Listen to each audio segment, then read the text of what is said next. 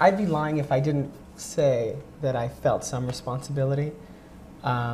mainly because I kept being told that I had some responsibility, not by the people I was working with, but just, you know, by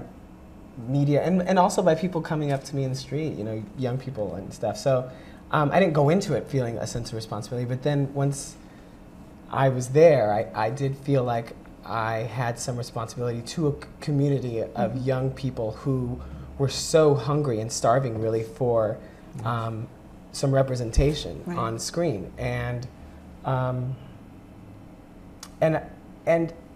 that responsibility really